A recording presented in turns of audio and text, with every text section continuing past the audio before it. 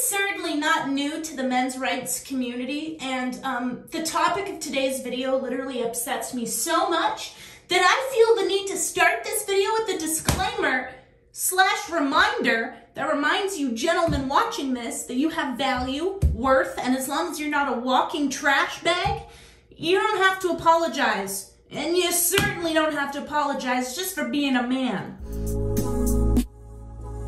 My name is Chloe Roma, and the Roma Army is my vision. We are not who society tells us to be, but who we want to be. We are a men's rights movement, and together we are strong. I am Chloe Roma, and this is my vision for the future.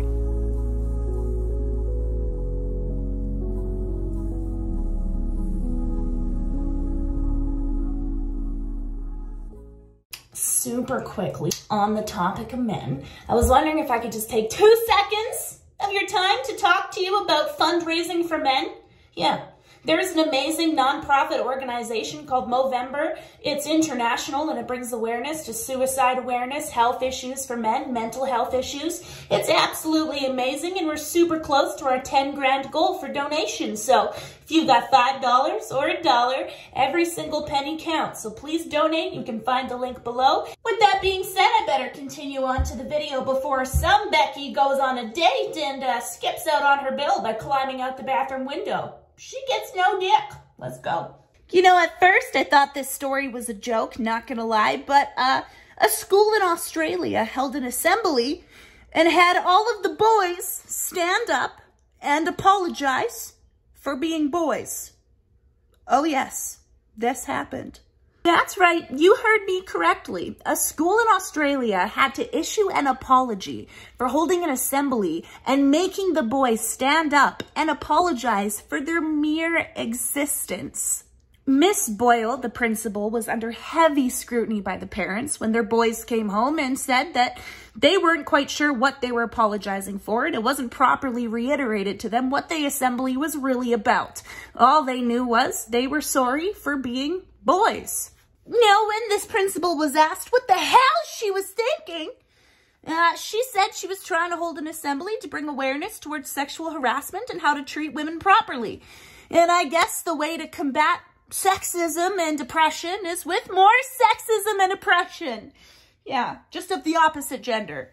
Listen, is sexual harassment and just the mere way that we treat women in society, is that a problem that severely needs to be addressed and fixed?